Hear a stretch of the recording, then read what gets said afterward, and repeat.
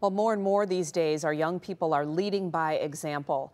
The Grosse Pointe North track team is poised to compete for a championship this season, and one of their team members is a big reason why. 7 Action Sports reporter Justin Rose found out one student in particular is overcoming his challenges, and it's rubbing off on everyone who comes in contact with him.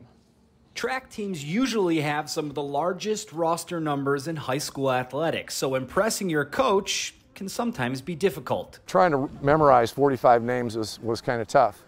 And something I recognized about him was his consistency. So, James Ware, and it came to me, James Ware is always there. James Ware is a senior at Grosse Pointe North and one of the captains on the team. His work ethic is contagious, and his teammates are better because of it. Favorite thing about James is that he does not quit. He never lets up. He's always on go mode. He's always ready when you need him, and he just goes and goes and goes and doesn't stop. James participates in the special education program at North, but not one person treats him any different on the team. His quiet demeanor is not who he is as an athlete, who competes at the highest level that he can, and the results have been inspiring to everyone who's around him on the varsity squad.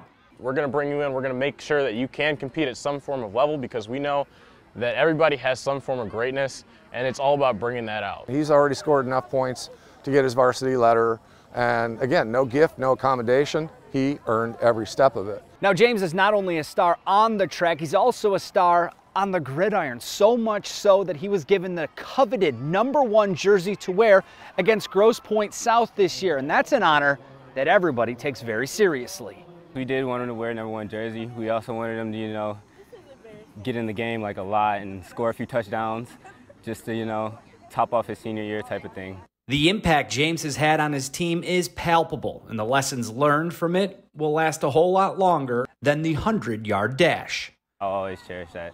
James has taught me to never complain, because he hasn't said a word. He just goes. He just does it. One thing I learned from him is just don't complain, just do, and you'll get better.